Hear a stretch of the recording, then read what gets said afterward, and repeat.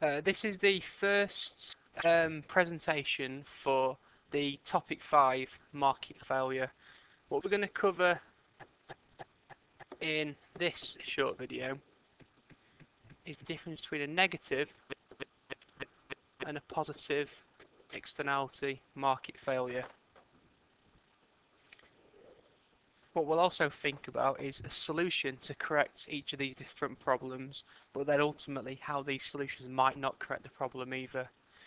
So a negative externality market failure occurs when these products are overproduced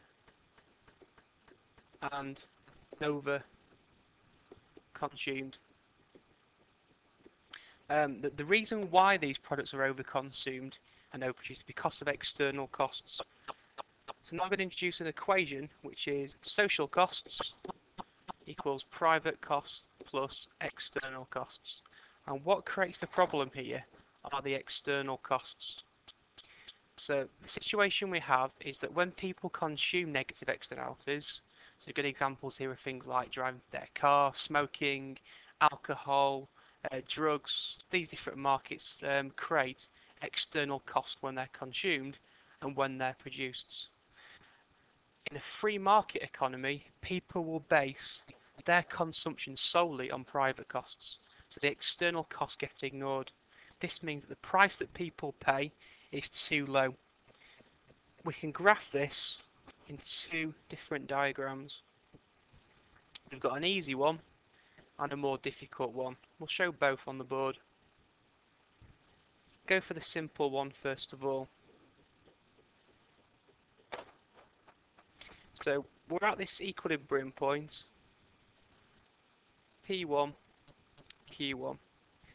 At this price level, P1, supply and demand are based solely on private costs. That means the cost of making this product will not reflect the external costs. So for example, for cars, not the congestion it creates or the impact on the environment it creates, and demand will do the same. So that means the price is too low. If we had no market failure, we'd have an equilibrium point at P2, Q2. At this point, all external costs are now being considered. If we go for the more difficult diagram, again we start with an equilibrium point. But what we have this time, demand is based on marginal private benefits, and supply is based solely on private costs. So we've got this equilibrium point P1, Q1 again. And again, remember here, all external costs are being ignored. So if we corrected the problem, supply would be up here, where it is equal to full social costs.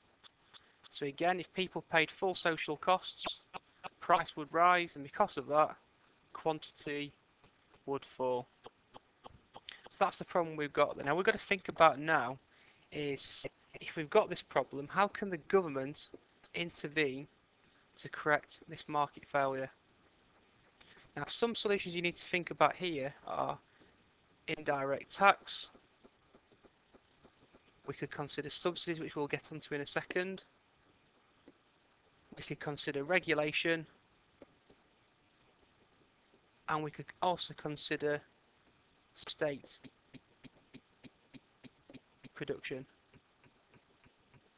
Okay, now the top three, the most important ones. If we go for indirect taxation first of all, if we can accurately shadow price or put a value on all the external costs, we can impose a tax which will make people pay for their external costs.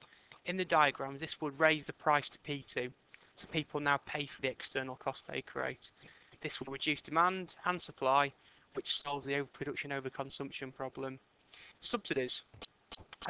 We've mentioned that cars create external costs, congestion on the roads, and pollution problems.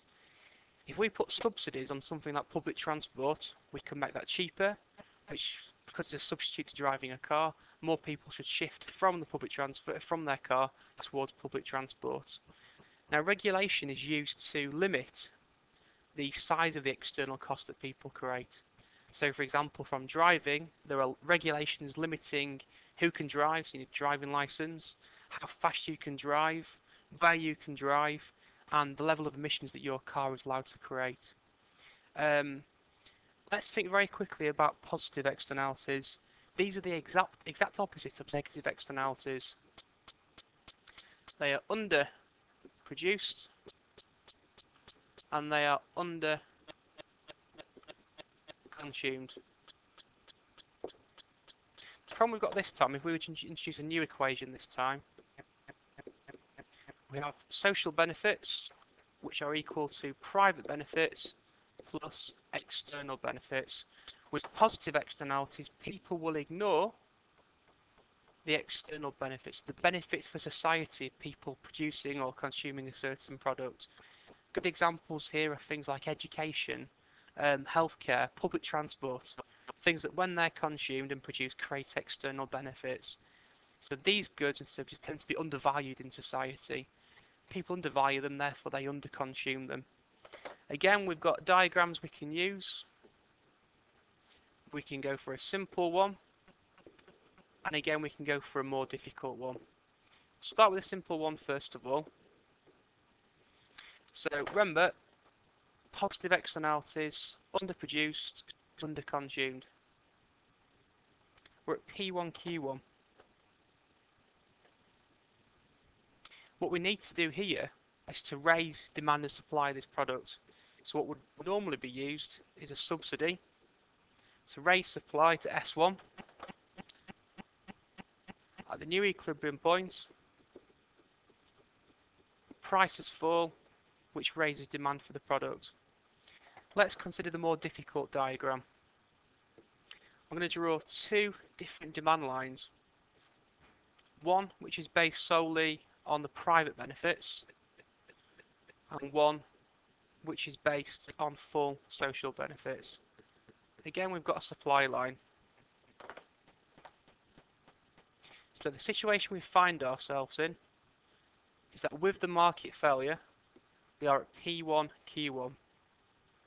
However, where we should be is at P2Q2, where people are thinking about full social benefits. So what we need to try and do is to look at the marginal private benefit line and think, well, what can we do to price to get more people to consume it? So we go down the private benefit line to this point here. That point is so important because this is the point in people's demand line where they will consume Q2 of this product. So if we were to lower price to P3 for a subsidy, people will now demand Q2. So again, what we do, we get the supply line to cross that dot. This could be through the introduction of a subsidy, which means that we've corrected the market failure. So very quickly again, government interventions this time.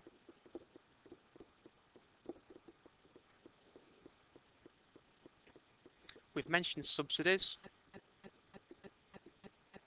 In theory, we could use an indirect tax. So for example, if public transport is underproduced, underconsumed, if we impose a tax on cars, make them more expensive, more people in theory should shift across to public transport due to the low price. Again, we can use regulation. So here we impose legal requirements for people to consume positive externalities. So for example, we can, with education, we know it creates external benefits, so more skills in the economy, more productivity in the future. We can force people to study. For example, study till the age of 16, makes it compulsory. And again, we can go for state production. Remember, positive externalities are underproduced. The government, in theory, could produce them on behalf of everybody free of charge.